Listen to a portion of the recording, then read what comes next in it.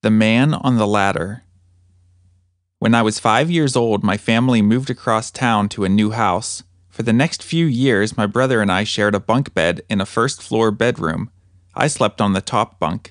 I often had trouble falling asleep at night. Sometimes I would get down and pace around the room, but I was afraid to open the door because my mom would tell me to go back to bed.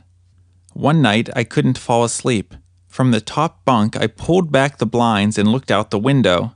Looking back at me just outside the window was a man standing on a ladder. He was wearing a hat and sunglasses.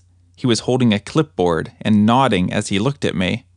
I climbed down from the bunk bed and hesitated by the bedroom door, wanting to open it and tell my mom, but I was afraid to.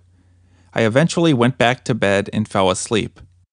The next day, I told my parents about it, but they thought it was just my imagination. I even went outside to look for marks on the ground from the ladder, but I didn't find any. I have always had difficulty understanding what I saw that night.